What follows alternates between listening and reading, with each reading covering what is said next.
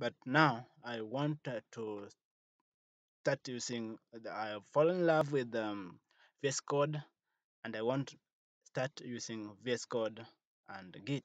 So what we are going to do today, I want to show you how to use the Git, how to use the actually the Git and the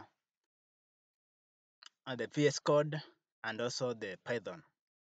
Let's get started. When you get into here, you see the Git,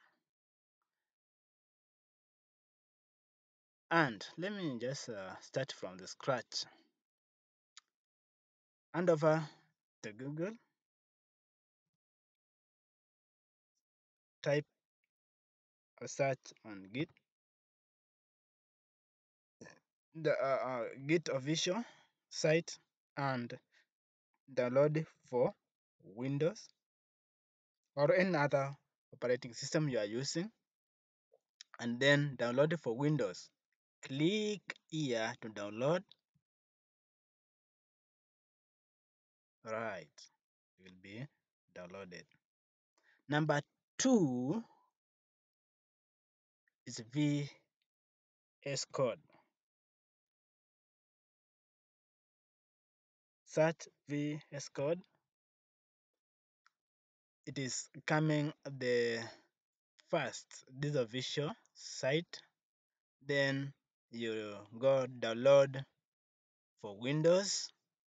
Click on download for Windows and it will be downloaded. And the last one is Python. Go to python.org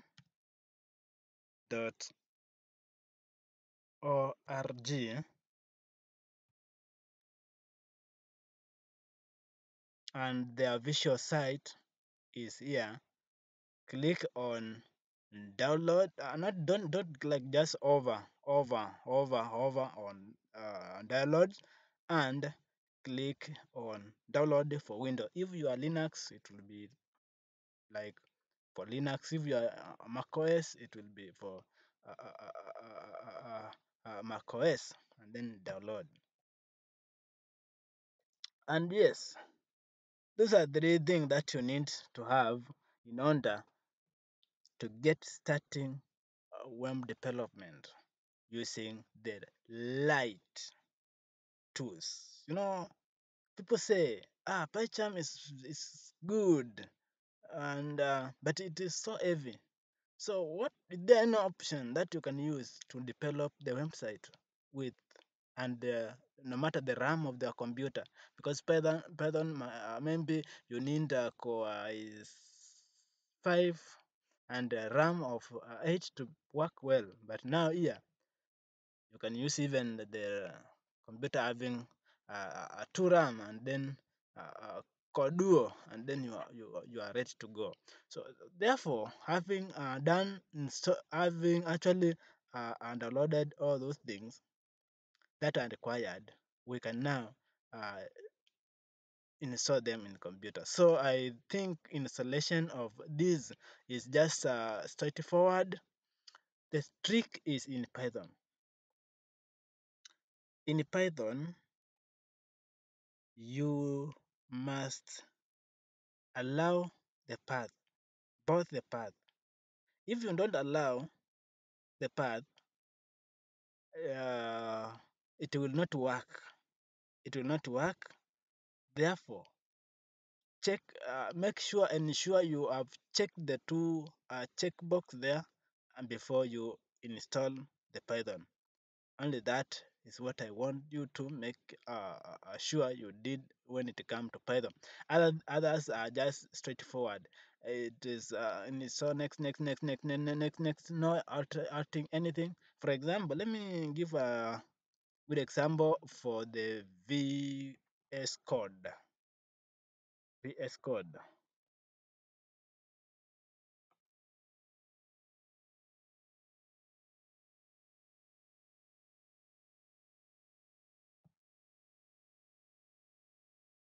VS Code like this, you agree license, and then next. Nothing else now you are going to alter until you start installing.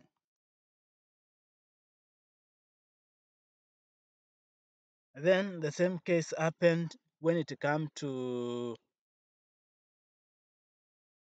Git.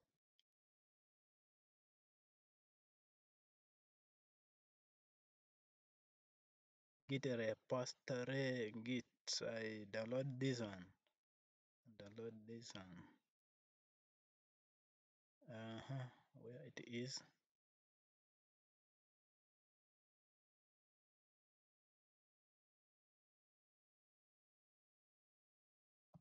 This one. Yeah, you just do the same. Yeah, it's just next until you install. Next, next, next, next, next, next, next, next, next, next, next, next, next, and then install the Git in your computer. Then I have already installed. That is how you go about it. Because the Python is already installed, I cannot show you right away. Yeah, until if I want to show you, I can uninstall mine, then I install again. Let me show you to the control panel, and I go to install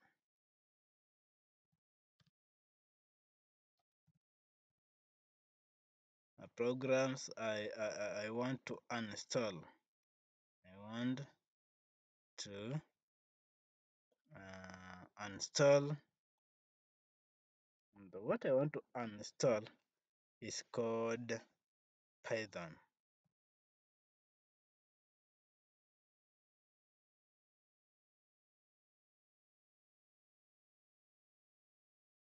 I want to show you how Python is tricky. When you install it, you should tick the two.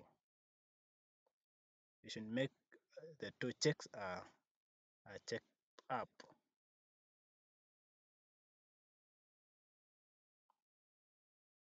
Taking some quite time. Most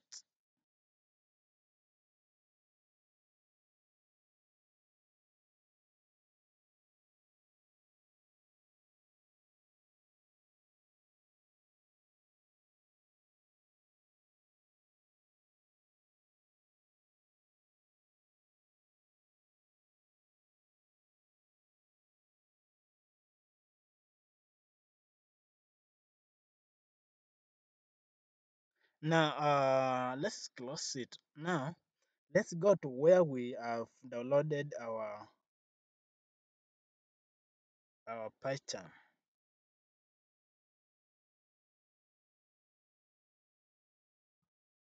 Not Python, but Python.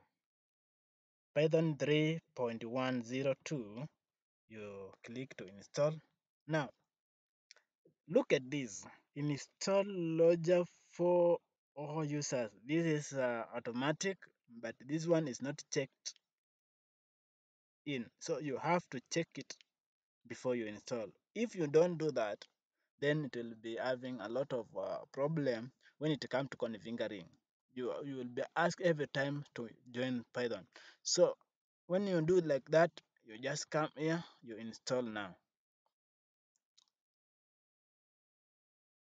And